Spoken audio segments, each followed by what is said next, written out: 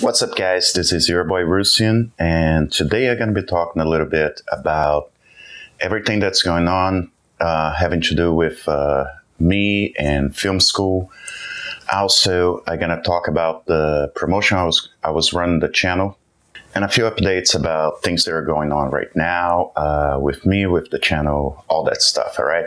So if you guys have been following the channel for a while, you know I had the really hard issue with getting my transcripts accepted in the United States since I graduated in Brazil.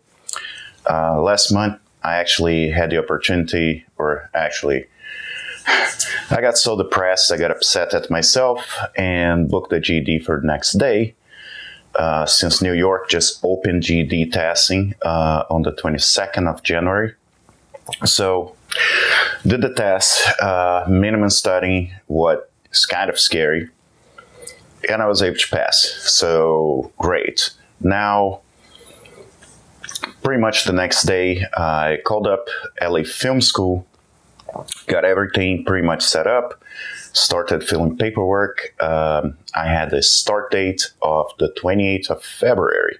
So, great communication with LA Film.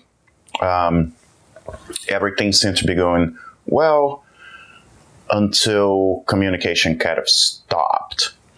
Now, finally, I was able to get an email from Dan, and they said the issue was because, not exactly my scores, but the way it happened in New York City is the GED test center sends the scores to New York State, and they actually produce you a high school diploma.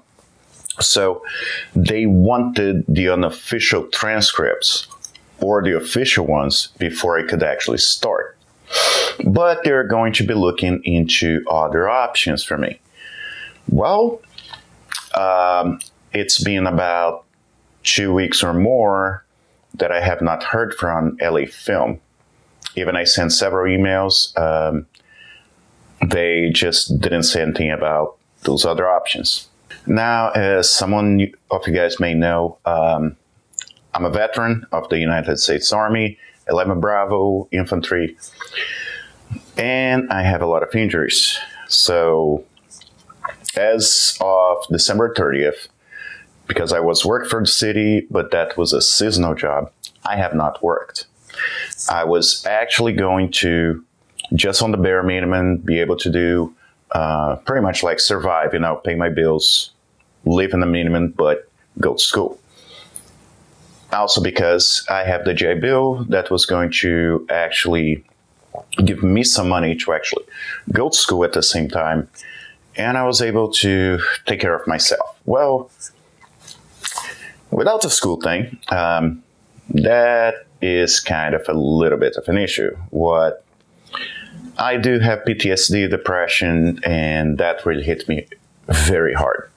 So, since pretty much every job that is offered for me is labor or things that my body can do maybe for a couple of weeks until it completely goes and would have to keep me at home for a few more weeks, what it means I would be out of a job.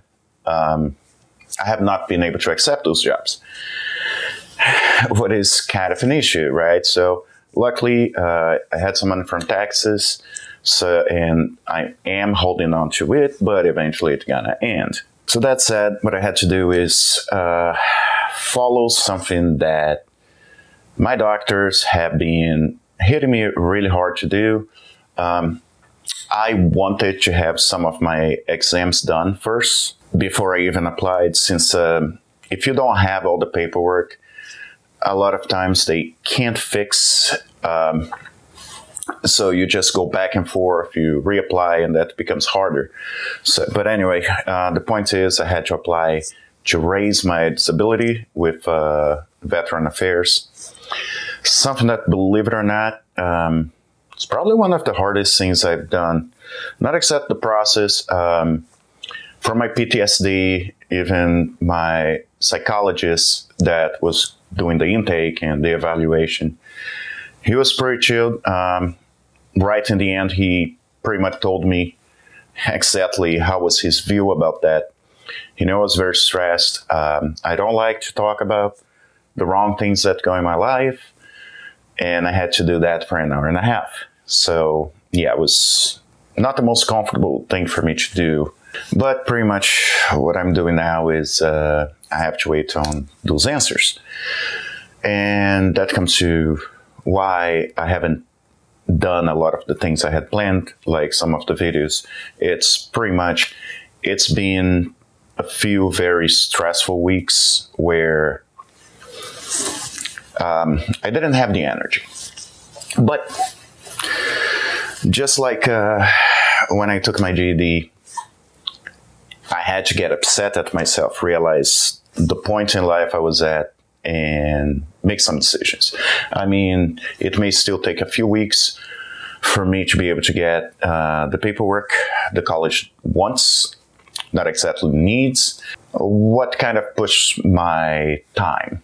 So I have decided, in the most doing cinematography, one of the things that would actually help me a lot in the most, even the channel, since I work by myself.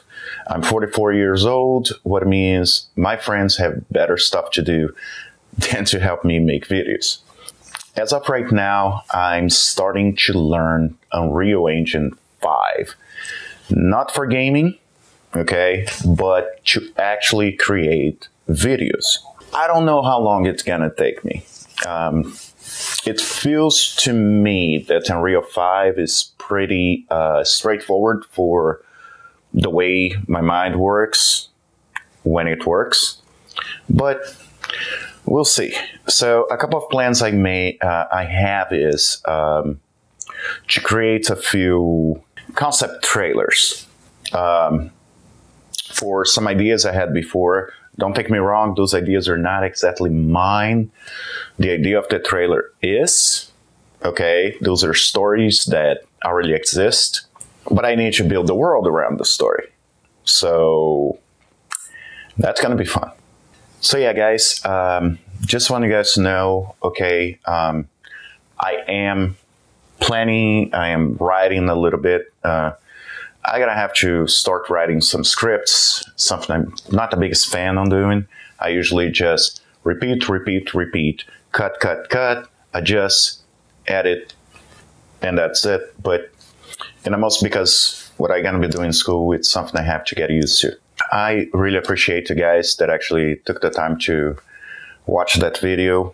Let me just say one thing. We go through stuff in the most after the last few years. And a lot of times we keep to ourselves because we keep feeling we're bothering people when we talk about our problems. I feel that all the time. And sometimes I separate myself from my friends because you don't want people to fail you. So, you know, if you have something going through you, with you, and you tell someone, you have an expectation of how they're going to react and how they can help you. And a lot of times this doesn't happen. But I'll tell you, that's the worst thing you do. If you're going through anything, talk to a friend or talk to someone you don't know. Sometimes someone from outside can give you the best insight and help you the most. Okay, guys? So thank you very much for watching.